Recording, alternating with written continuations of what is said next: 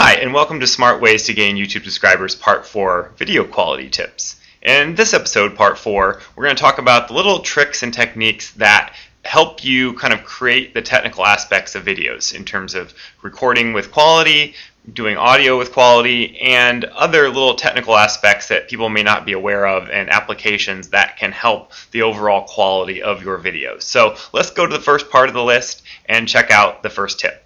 Number 1, lighting and sound. Now, lighting and sound is an incredibly important aspect of any video, obviously, because it's the two things that you see and hear for a video. That's what a video is. But the key things that you can do to improve the quality of your video is to light your room as absolutely as bright as possible. And that means turning on, in my room, I have 3 light sources. I have my ceiling lamp, my lamp directly behind me over here, and a desk lamp, like a halogen desk lamp that's shining directly in my face when I'm filming, just above the camera. And it's kind of annoying. You get used to it after a while, and it's so important because if you can light up your scene, you can be seen better, people can see your facial expressions, and you can communicate better to the camera and then to the audience. Now with audio, it's a little bit more tricky because you have a couple issues to deal with. One is that you want to make sure that your mic is an appropriate distance from your face, so your P's don't pop. You don't get this kind of like very loud sound for certain phonemes and things like that when you're pronouncing words. And the other is more of a technical and complicated issue, and that's audio sync with the video. A lot of people, for some reason, their webcams, or once they're converted to and uploaded to YouTube, their audio and video are no longer in sync, and so you can see that words are not matching my lips, and it's very annoying to see this. And basically, you have to solve this, and there's a variety of ways to solve it. One is, if it's being captured that way, I would go to the website or the forums of the maker of the camera and ask if there's any new software to download. Sometimes the CD that's included with your webcam isn't up to date. It has bugs, various issues with your operating system, what have you. And you can download the drivers for it and the software for capturing. Sometimes both will be updated independently. So go to your website if you're having those type of issues and see if there's a fix for the audio sync. It's very important. I would say that if you can't figure it out with your current webcam, buy a new one.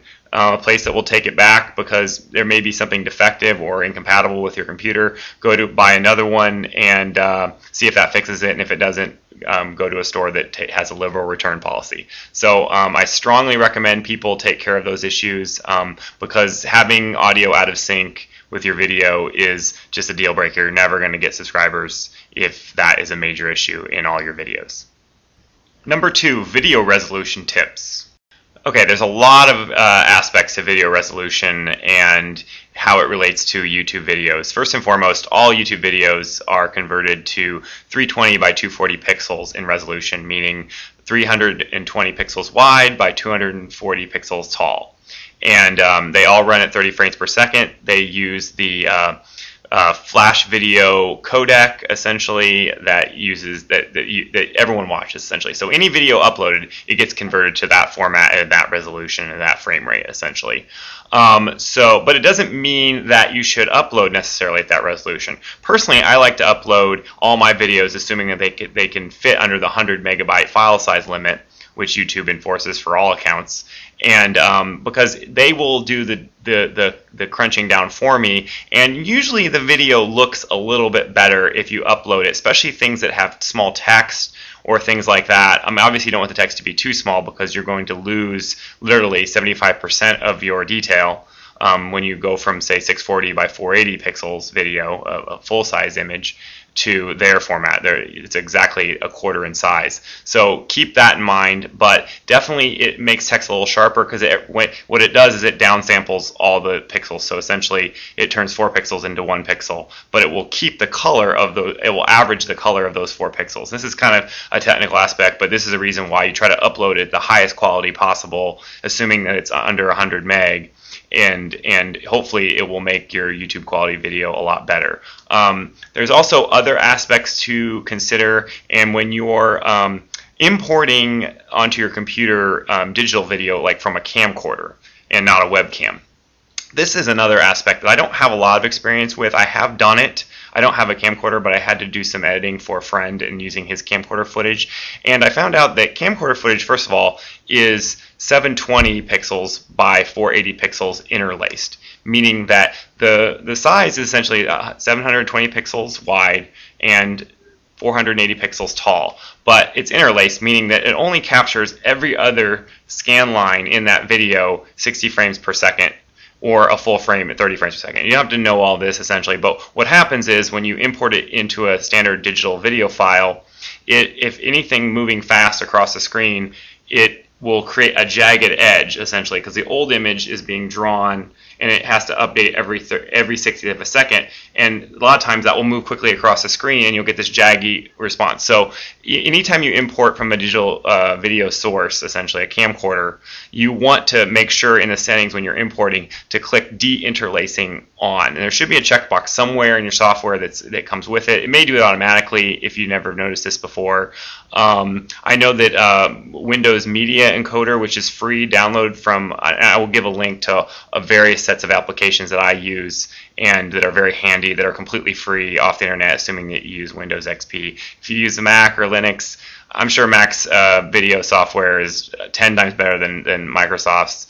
And if you're using Linux, I don't really know that, how to do digital video in Linux. I'm sure there's applications out there, I'm sorry.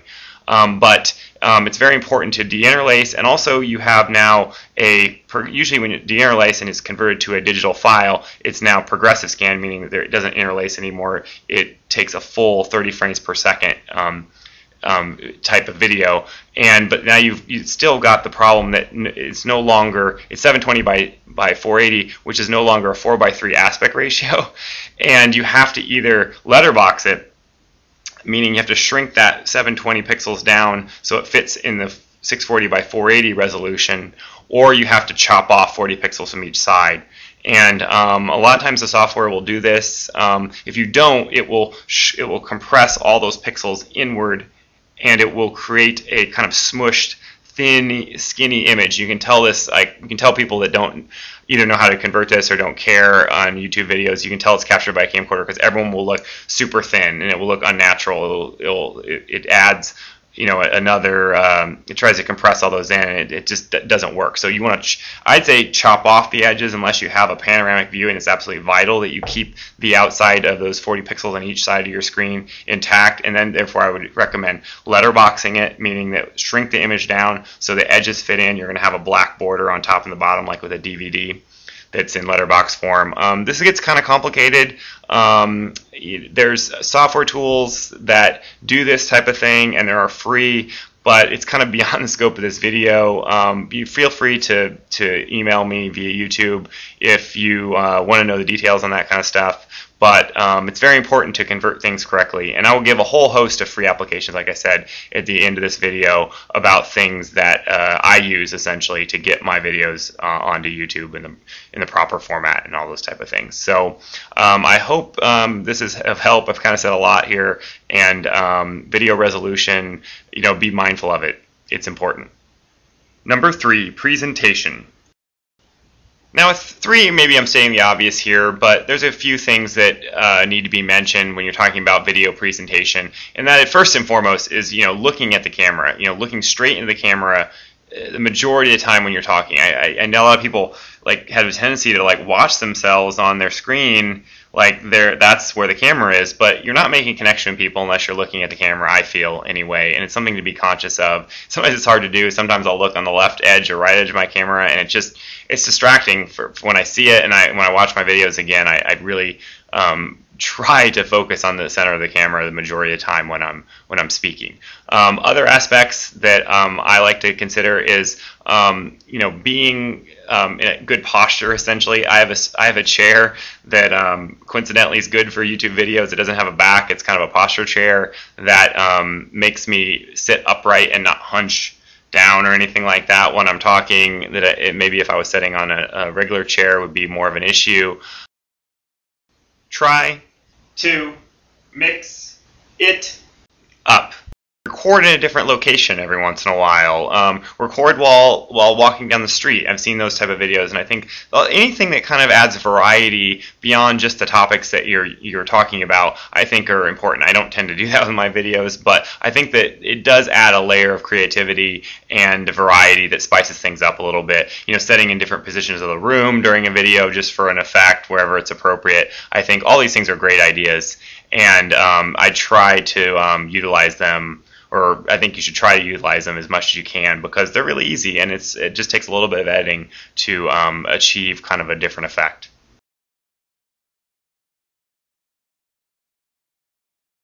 And finally, I want to rattle off some of my favorite free video or media applications that I use on a regular basis to make my videos. And I'm going to be providing a link in the description section as well, so people can easily find them. So let's take a look at that list. So here's a short list of the free pieces of software that I use to make YouTube videos. I'll be providing a link to each of these. You may already have many of these installed on your computer already. First and foremost is Microsoft Movie Maker. I recommend Microsoft Movie Maker, despite its many bugs, unfortunately.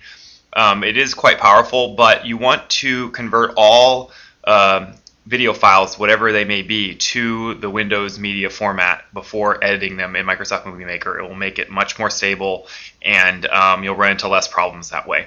Number 2, I would recommend using Firefox in conjunction with number 3, which is a video downloader. This is a program or a plugin used in Firefox that can allow you to download YouTube videos directly, and then you convert those using Super, which is a transcoder, and that's a piece of software that converts one video format to another. So YouTube videos are a Flash video format, and you can convert those to Windows media files or whatever, so they can be edited and put into videos. That's how I use people's video responses in my Dear God show. There's CDex, which is an MP3 ripper. It's very powerful. It's also free, and it allows you to do soundtracks and things from CDs. Of course, beware of copyrighted material, because I feel that one day people are going to start losing a lot of videos when Google/YouTube starts to crack down on that kind of stuff.